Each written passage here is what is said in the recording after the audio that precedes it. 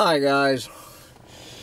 Well, my trip into springtime at Fish Eating Creek has come to an end, and I am back. And back to wintertime here in this undisclosed swamp here on this collapsing planet. And we have stumbled in to Friday, February 5th, 2021. So Friday, as you probably know by now, is when I bring you my Ecological Meltdown Roundup rant, where simply go over there and check in with mangabay.com with Rhett Butler and the boys and girls over at mangabay.com to find out what has really been going on the planet while the world is distracted by distractions. And we're going to start out, as we so often do, in Brazil. So let's get the snapshot of Brazil here, heading deeper into 2021. In case you're unaware of any of this, Brazil guts, doesn't just cut, it guts environmental agencies sabotaging environmental protection in the Amazon. A new report documents draconian budget cuts to Brazilian environmental monitoring and firefighting of 9.8% in 2020 and already 27.4%. 27.4% cuts in environmental budgets in the Bozonero administration in the first month of this year. Analysts say they were inflicted by the Bozonero administration in, quote, a clear policy for dismantling national environmental policies, close quote. Brazil's environmental agencies, don't you love that contradiction in terms, the oxymoron of 2021? Brazil's environmental agencies under Bozonero have been subjected to nearly 600 administrative and rule changes invoked by presidential executive orders and resulting in massive environmental deregulation. Under Bozonero, deforestation in Brazil has soared with an increase of 34% in the last 2 years, even as capacity to punish environmental criminals fell sharply due to funding shortages. Fines imposed for illegal deforestation, instead of rising during this Amazon environmental crime wave, fell by 42% from 2019 to 2020. Faced with Bozonero's gutting of environmental agencies and protections, two indigenous leaders have asked the International Criminal Court in The Hague to investigate Bozonero for crimes against humanity, not to mention crimes against the planet. And now, of course, you know, with Donald Trump out of office, Bozonero has become the undisputed planet criminal, planet-side, planet-eater criminal on Earth. He is the undisputed king of declaring war on this planet. But anyway, we don't have to worry, because next to that story about Bozonero, we have our new hero, Joe Biden. Bipartisan group recommends how Joe Biden can help save the Amazon. All right. Joe Biden has on his little red cape, and Joe Biden is going to save the Amazon from Bozonero. There you go. You know, I love the punchline And Manga Bay. Okay. Let's just go back to the top of the Rolodex, as it were. Let's go over looking at the border between Thailand and Myanmar. For border crossing Thai tigers, the forest on the other side isn't so green. Yes, why did I think Thailand was an island? Anyway, I guess tigers can still walk. And I actually didn't realize there were any tigers left in Thailand. I thought Thailand was an island with no tigers left, but I guess there's still a handful of them left in mainland Thailand. But of course, every time they cross the border into Myanmar, they pretty much get shot. Yes. Anyway.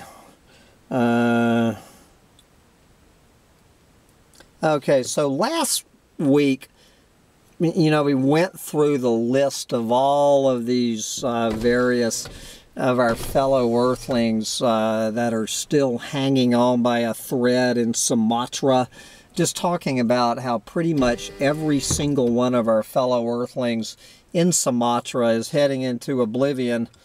But don't worry, not only do we have omens for Sumatran orangutans, but we have some optimism. Some optimism for Sumatra's orangutans. Yes, I guess Joe Biden is going to save the Sumatran orangutan as soon as he finishes saving the Amazon rainforest.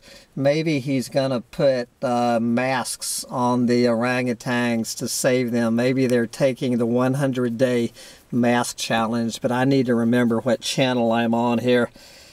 Yes. The Sumatran orangutan is a lowland species that has had to adapt to life among the Indonesian islands' highlands, as it has already lost its favored habitat to an array of forces, from forest degradation to new road projects, plus the trafficking of young ones to be sold as pets. This great ape is increasingly in trouble. Yes, certainly sounds like all sorts of grounds for optimism to me.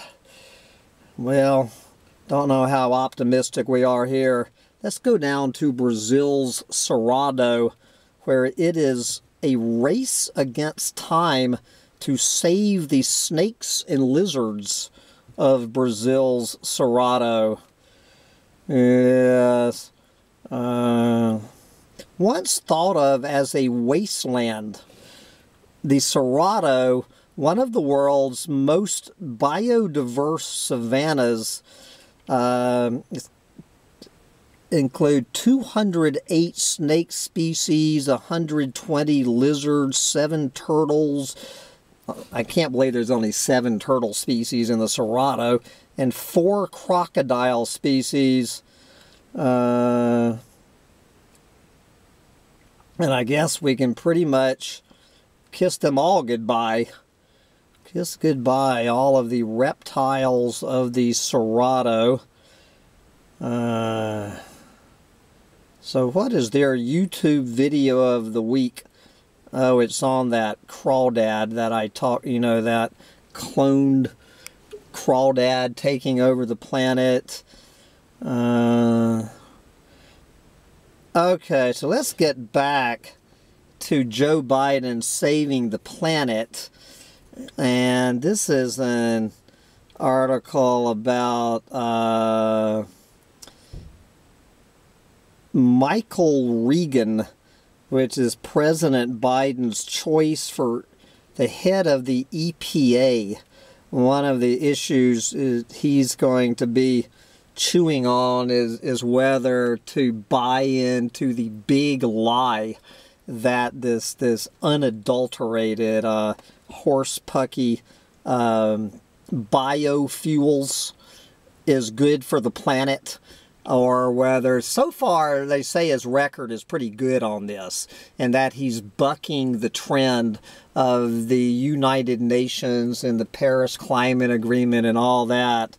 And so far, let's hope he sticks with it, understands the corporate greenwashing bullshit being spewed by the UN and the Paris Climate Agreement, suggesting that burning down standing forests to turn them into biofuels is going to save the planet. Current science says that carbon neutrality achieved from burning wood pellets would take 50 to 100 years to achieve, time the world does not have to slash its emissions. Further, the process of burning the woody biomass is inefficient and in fact is dirtier than burning coal. And so it's this forest right around here, what you're seeing in front of you on this camera, is you know, it's the southeastern U.S.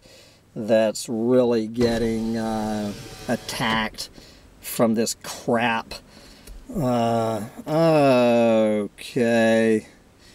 Gee, we have a village being held hostage by big coal in Indonesia. Yes. We have 2 new coal-fired power plants coming online, adding to the cluster of 8 existing coal plants in the area. Yes. Analysts question the logic of constructing the new plants where supply already exceeds demand. Do you think so?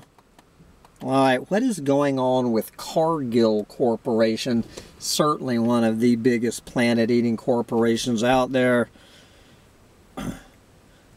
Cargill and a teacher's pension fund, a teacher's pension fund linked to land grabs in Brazil's Cerrado.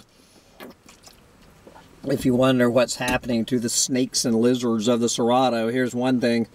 Global commodities giant Cargill continues to buy soybeans from a farm in Brazil that cultivates on illegally acquired and deforested land. Wow. The farm supplying Cargill has been implicated in a $200 million land grabbing scheme. Also implicated in the case is the U.S. Teachers Pension Fund, TIAA. What?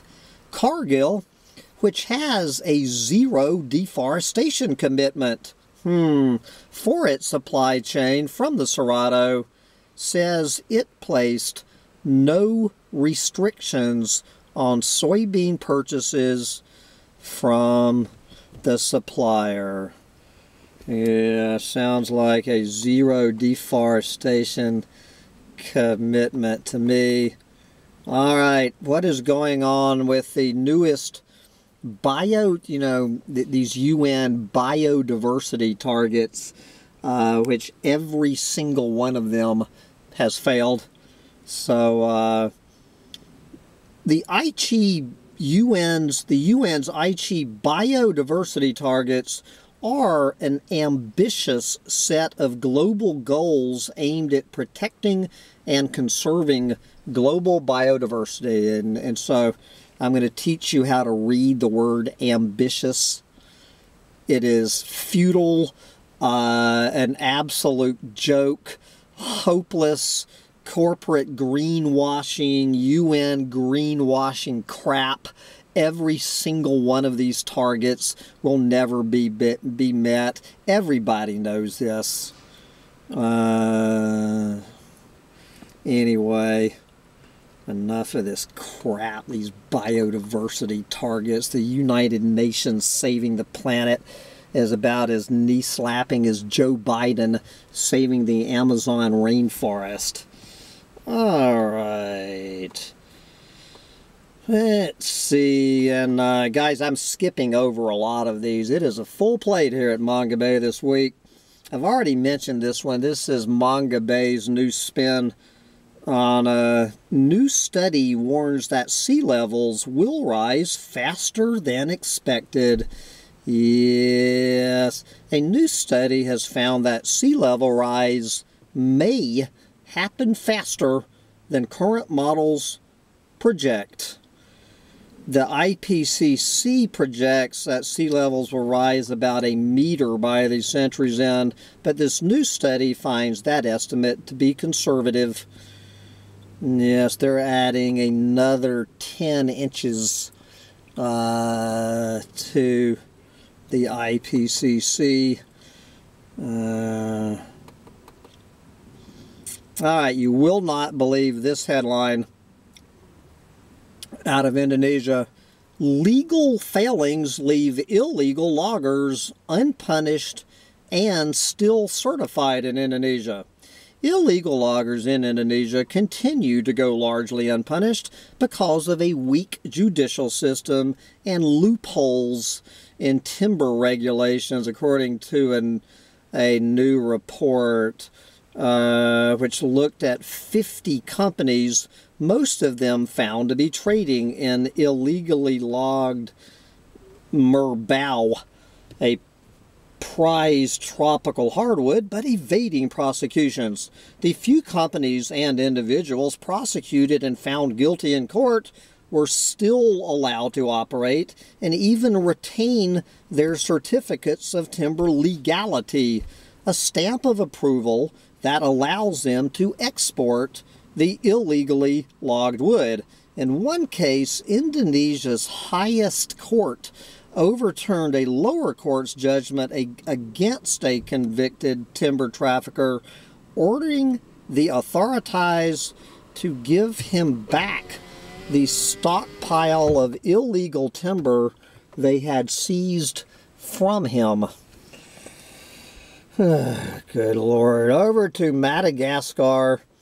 Mob killing of one of these forest rangers spotlights risks faced by forest guardians.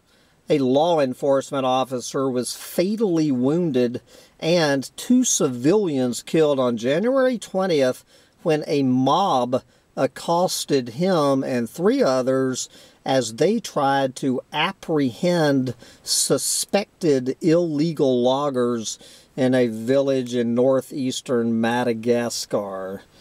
Do you think so? Anyway, another one. 3 more dead by mob violence. This is what happens, you know, one of the most no-brainer predictions for 2021. Okay. Wow. Do you believe that we have some greenwashing still going on around Brazil's Belo Monte Dam? Yes. The company responsible for Brazil's Belo Monte Dam claimed in a letter to the New York Times that the company respects indigenous peoples, the environment, and international conventions. But the Arara indigenous people contest the company's claims and call attention to a series of broken promises. The Belo Monte Dam is notorious for having violated international conventions and even Brazilian laws regarding consultation of indigenous peoples, and for its massive environmental and social impacts. Yes, do you think so? Anyway, guys, I'm just All right, we have another deforestation commitment. This one coming out of the European farmed salmon sector to use only deforestation-free Brazilian soy. And so you got to love this, guys. When you really read what it's saying here, okay, 3 Brazilian salmon feed supply growers will produce and harvest only deforestation-free soybean supply chain products. Yes. Do you think so? Okay. Under the international agreement, no soybean crops produced on land converted, meaning bulldozed, burned, and obliterated off the face of the planet after August of 2020 will be allowed into supply chains. Yes. So there you go. So as long as you bulldozed, chainsawed, and burned down your 10,000 acres of Brazilian rainforest before August 31st, 2020, you are now being officially labeled deforestation-free, sustainable soy to feed your salmon. So there you go. Deforestation-free. They can actually claim that, and you can get Rhett Butler and Manga Bay with no trace of irony to applaud you. Okay, we've heard of boat strikes on whales, but now we have more and more boat strikes putting pressure on whale sharks' survival odds. A new study has found that whale sharks are frequently struck by tourist vessels inside the South Area Atoll Marine Protected Area in the Maldives. Yes. The prevalence of boat strike injuries raises concerns with the ecotourism industry, especially when regulations meant to protect whale sharks are not properly enforced. So we have clueless moron ecotourists running over whale sharks with their boats. That's with marine protected areas. Let's look at some land-based protected areas. Current protected areas are not enough to save parrots from extinction. Nearly 1/3 of parrot species are now threatened with extinction, and a new study concludes that current protected areas are not sufficient to protect parrot diversity, overlapping with only 10% of the geographic range of all parrot species. Agriculture is the main threat to parrots and is especially relevant in the tropics where parrot species richness is highest. The fate of parrots is largely tied to the fate of forest, as 70% of parrots are forest dependent. There you go. Kiss goodbye to the parrots. Okay, let's find out how the banksters behind it all, I guess, are the newest ones to save the planet. 7 financial firms key to rooting out deforestation. Yes. Anyway, this is a report from Planet Tracker. Planet Tracker's analysis found that $9.3 billion from these ETFs is invested in a set of 26 companies engaged in the soybean trade and linked to deforestation. Imagine that. Okay, let's go back to Madagascar. Dusty winds exacerbate looming famine in Madagascar. At least 1.27 million people need humanitarian assistance in Madagascar's drought-hit Deep South, according to a request by the UN. Yep.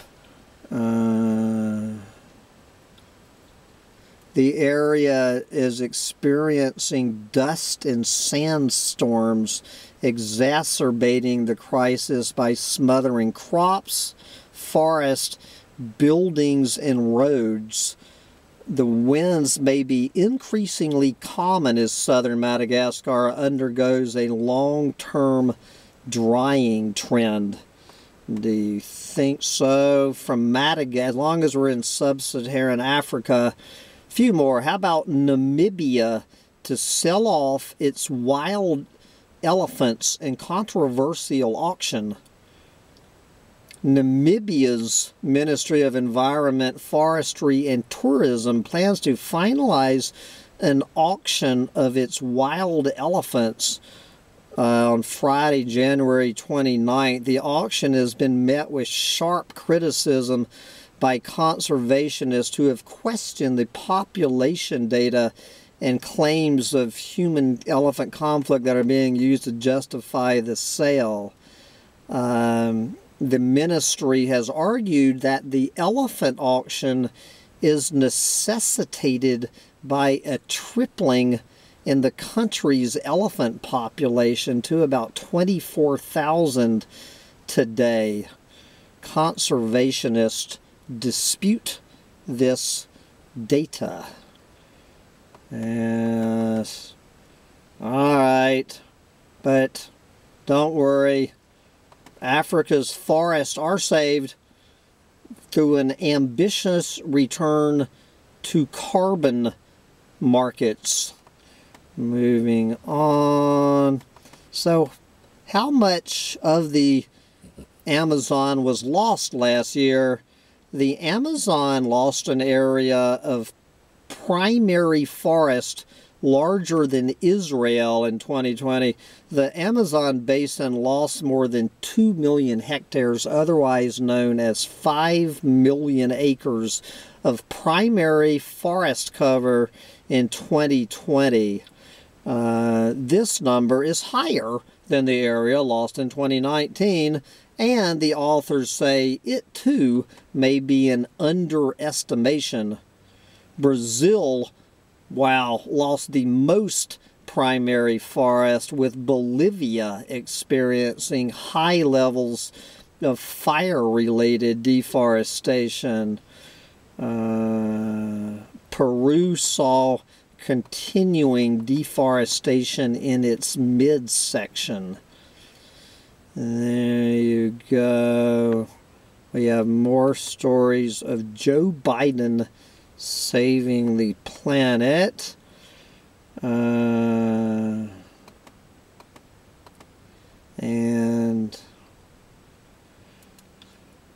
one more story about Joe Biden saving the planet. I feel a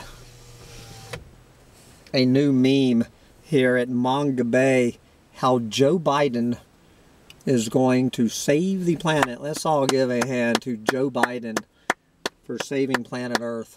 Thank you, Uncle Joe, for saving the planet. Anyway, I have got to wrap up this week's Ecological Meltdown Roundup rant. If you appreciate what Rhett Butler does with his life and what I do with mine, please give this video a thumbs up and show Rhett some love. Not that Rhett Butler has ever listened to one of these rants, because he does not know they exist for all I know. And I highly suggest you get out there and enjoy what's left of this collapsing planet while you still can. Bye, guys.